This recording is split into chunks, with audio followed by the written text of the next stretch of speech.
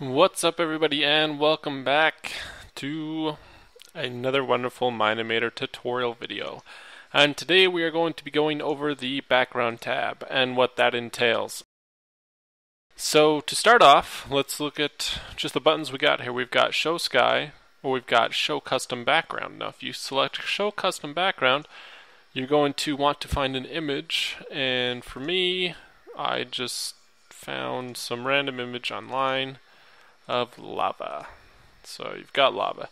Now there's a couple different options here. Now you can have it so as you see I'm turning the camera and it's just staying where it is, up and down, stays where it is, does not move. Also there's the stretch to fit feature, which is also nice so that you don't have a random white block right here. So let's stretch to fit. Now there's also show as skybox, and what this is it wraps it around so it makes kind of a, you can still see a couple creases, but it wraps it around. Let me turn off the ground. So that it makes a dome around you, wrapping that picture around. So it's a little bit better of an effect than just the random stasis effect, where if it's just stretched to fit, that, you know, the image never moves. That's what you get. I mean, if that's the effect you're going for, then great. But know that if you select Skybox, the picture looks like it rotates with you. It gives a little bit more movement to the scene. Now let's look at this little slider thing. You've got the sun and the moon. If I grab either one and drag, it rotates them around. So you can make it morning, dusk, midnight, noon, wherever you want to drag this. So there's a nice way to change the lighting, and in future beta updates, David has informed me that there will be keyframing for the lighting, so you can kind of have it like, you can keyframe lights. You can start your animation where it's light and then have it get dark as it goes along, so that'll be a nice new feature. And that is in betas to come. So moving on, you have the sky color. If you click this, it brings up this option here. Go ahead and click that. Of course, if we want to have the sky color, we're going to have to select Show Sky. And there you go. And you can see it kind of does a lighter to a darker rendering of the color. And then at nighttime, the stars come in. So it is a nice fading effect as it does come light. You can see the stars fade out and the sun comes in, and vice versa as it gets dark. I already showed the show ground, that's on and off. Let's turn the lights back up. And then there is the use custom lighting. Now what this is it's like the Mine-imator beta. It's like the Mine-imator beta 0.3. And this is moving lights around as you want them. Now these are also on the Z-axis, so let's find a light right here. Let's see, is it this one? No. Okay, it's this one down here. So you can see it moves in real time. If I go on the Z one, it's still selected. I can go up, down, the X, Y, side to side, and so on. So you move your lights like that. You can add lights. They'll always spawn in the middle. You need to drag them down to where you want them, over here. You can remove lights, and if you get them all squiggly-umped, where they're just all messed up, go ahead and hit reset lights. Now, this is nice. It does give you a warning. Click yes, and it resets them in their formation. Now, there is a second option to add lights, and we'll go over that in just a minute. First, let's finish the background tab. So, we have the show ground, and then we've got the terrain. This is a very nice feature. So, let's say I want to have my terrain bricks. Click on the little brick, and there you go. You've got bricks. How about railroad tracks? Well, alright, railroad tracks over the sponge, or top of an enchantment table. Whatever your heart's desire. Now the cool thing about this is it's like the textures. You can browse. Let's see if I can remember where I had mine. Textures, we'll do a 64, pick the terrain. And now, if I do grass, there you go. So it's a great way to add a different feel, or I guess ground, to your Mine-imator tutorials. Sorry, I get sidetracked just clicking on these. That's a nice one. Nice grassy leaves. Anyway, let's just go back to the default terrain. Now, in my animation shorts playlist, you've probably seen the torch one where it shows a character in a cave, lights up his torch, and then the creepers appear behind him. And people have asked me how you achieve total darkness, because you can see here, if I make it dark, it's still somewhat lit because of your lights here. And also, I forgot to mention, when you're clicking on these lights, you can go ahead and dim their power, or their strength rather, and you can even change their colors. So let's go ahead and do this. Let's just dim them all down.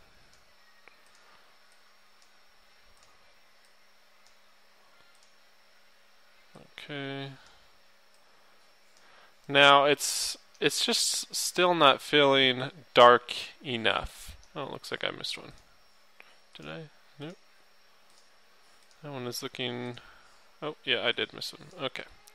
So there you go. You've got your total darkness. So you can either turn down the strengths, or you can just go ahead and remove them. You'll achieve the same effect either way. And when you do want your lights back, go ahead and just hit reset lights, and it will bring them back. However, I do not want to reset my lights just yet. Let's show one more cool thing you can do with lights. So in the library tab, you can add a character. Let's see, he's over here. A little dark. Let's name him Sir Bernard. Click OK.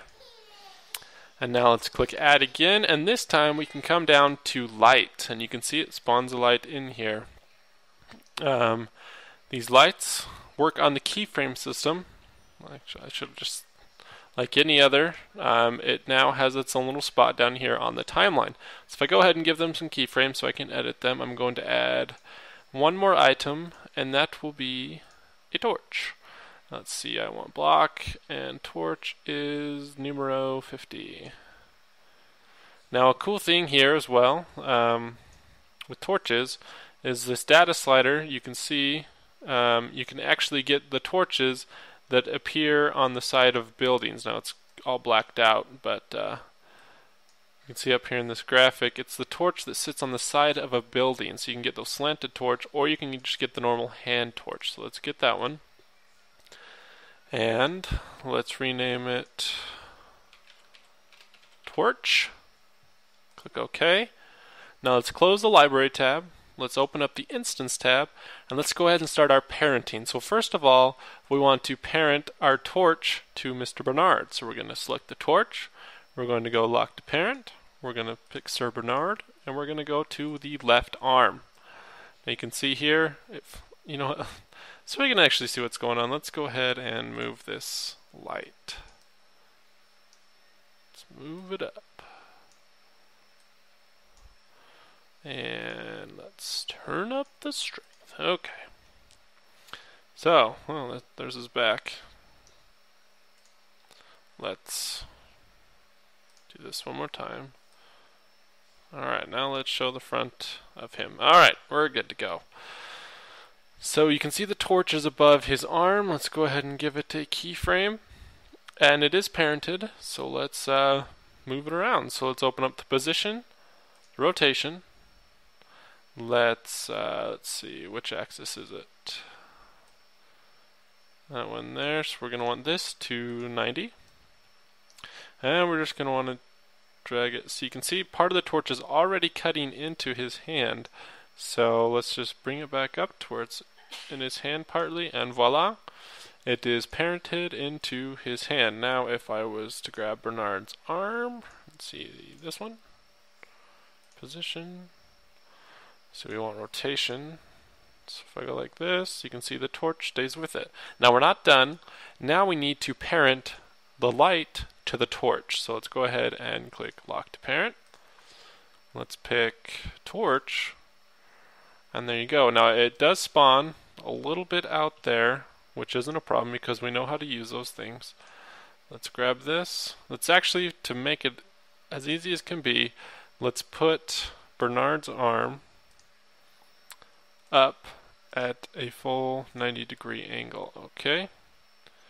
Now the light, you can see here, this is a little tricky to move because it's such a small object and we are in three-dimensional space, so this may take a little fine-tuning. Let's bring it back.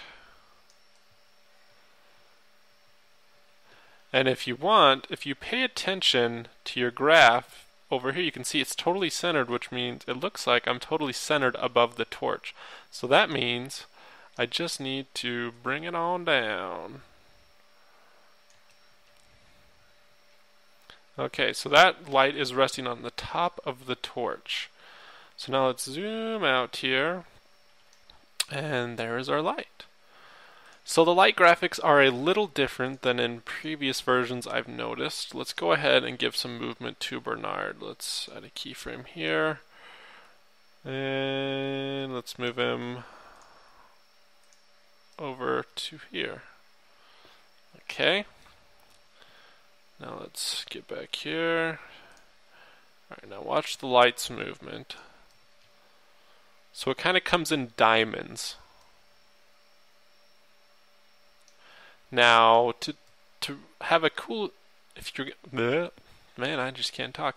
If you're gonna notice, if you notice, there's a lot of kind of black spaces around him.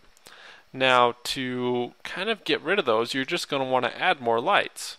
And what we can do here is just go to the instance, and let's just go to duplicate that light. Oh, it spawned it way over there. Oh, that's because we need to parent it, of course. It doesn't duplicate parenting. So if we go here, and we go to lock to parent, grab the old torch, and there we go. It actually spawned it directly where the other one is, which is on top. And we actually want to move that. So we're just going to grab a slider, and I'm actually going to move this one over there. Let's see, I need 1, 2, 3 more.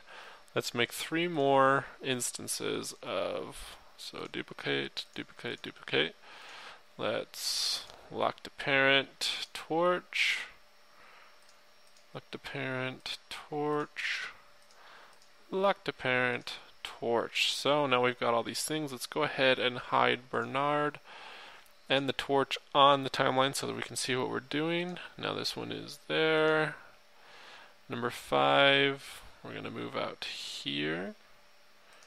Number 4, we're going to move out here. 3, we're going to move back here, and I believe 2, it's already over to the left. So as you can notice, this is lighting up quite a bit, so we're actually going to want to select all our keyframes here, open up the light, and let's go ahead and turn those down. Let's put them, let's see, all at 0. I actually missed a couple. I missed the top 2. Oops, delete. And manually select that one. Okay. So if we turn them all down, we're completely black. It's going to look a lot better if we kind of change their power. So we're going to put that one at 16. Oops. Deselect all. Okay. That one's at 15. Let's move that one to 24. That one to 11. This one to 9. And that one 17. And let's go ahead and give these some colors, get a cool effect going on. We'll make that one orange. We'll make this one yellow. We'll make this one red. We'll make this one, we'll just leave those other 2 white. So now you can see we've got sort of a colored light going on here. And it's still kind of showing in that diamond form. But if you really want to kind of change the lighting scenario, you just need to move your lights around. So if we go ahead and do this, let's see, that's the one in the back. So let's move it back, move it over. Which one, what color is that? There we go. So it's just a matter of where you want to place your lights and the power you give it. So let's go ahead and show Bernard back on the timeline. And something you'll also want to pay attention to is the rotation of his arm. If I go ahead and bring up the rotation thing of his arm, and I rotate it, you can kind of see how the lights will change depending on which way they're facing, because let's have this light selected. Well, actually I can't do that because now if I select Bernard, you're not going to see that light anymore. But anyway, the lights are swiveling with his arm, so just be aware of that. There's a good example. Just where the lights are going. So that is, I guess, the light tutorial, the background tutorial. That kind of covers all of the different tabs here. Now I'm still going to be making tutorials, but I'll probably start an animation tutorial and just go over, I guess, the general steps of making an animation. I haven't made an animation in quite a while, and I haven't made one with the new beta version, so I really want to do one. So I guess that'll be the start of the next tutorial videos, is an animation. So as always, thanks for watching. This is Ski Dude. Spread the word about Mine-imator, my channel. Rate, subscribe, thumbs up, and any questions or comments below, and I will answer them as soon as possible. And as always, the download will be in the link below.